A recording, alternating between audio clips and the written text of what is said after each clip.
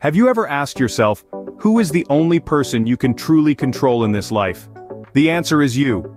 You are the sole architect of your life, the master of your fate, the captain of your ship.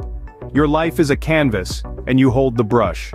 You decide which colors to use, which strokes to make, which scenes to depict. You are the one who decides whether your life is a masterpiece or a doodle. In life, you are the only person you can control, and so you are the only person who can take responsibility for your life. This includes your energy, your happiness, your fulfillment, your career, your choices, and everything else that makes you, you. You are responsible for you and you alone. You cannot control others, nor are you responsible for them. They are their own captains, steering their own ships. Yes, you can and should support others in their journey. You can be a guiding light, a beacon of hope, a shoulder to lean on. But remember, supporting someone is vastly different from taking responsibility for them. You take responsibility for yourself, you support other people. Be careful not to mix up the two. Recognize that your responsibility for your life unfolds in the present moment, not in some past memory, not in some distant future, but right here, right now. This moment is all you have. This moment is all you can control. This moment is your canvas and you are its painter. Taking responsibility for your life is not a burden but a blessing. It's an opportunity to shape, craft, build, mold, and create your life. It's a privilege to have this responsibility, but it's only when we recognize that it's ours and ours alone that we can truly seize our power. So take responsibility for how you show up in the world.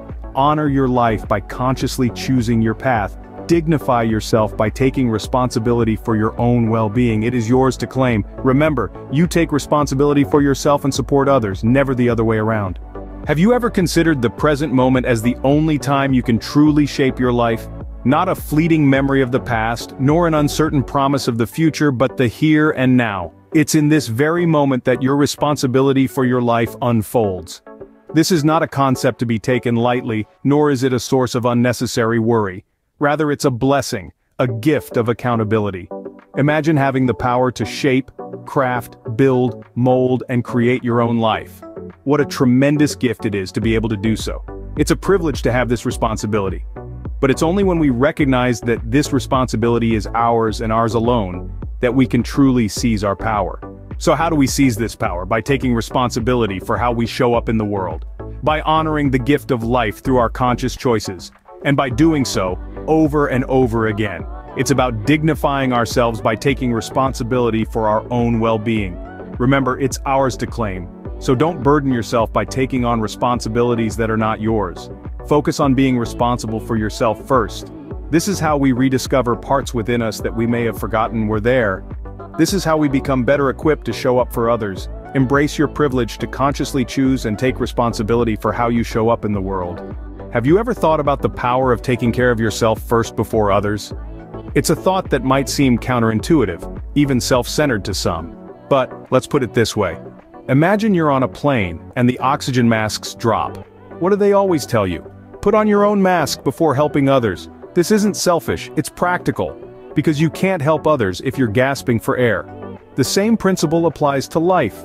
When you prioritize your well-being, you're not just taking care of yourself, you're laying the foundation to be a better support for others. It's about being responsible for your energy, your happiness, your choices, and what a journey it becomes. As you embrace this responsibility, you start to uncover parts of yourself that might have been overlooked or forgotten. It's like peeling back the layers of an onion, discovering the richness and depth that lies within. And as you get to know yourself, you become more capable of understanding and aiding others. Taking care of yourself isn't an act of selfishness, it's an act of profound responsibility. It's an act of love, not just for yourself, but for those around you. When you prioritize yourself, you are better equipped to take care of everything and everyone else. Remember, the responsibility is yours.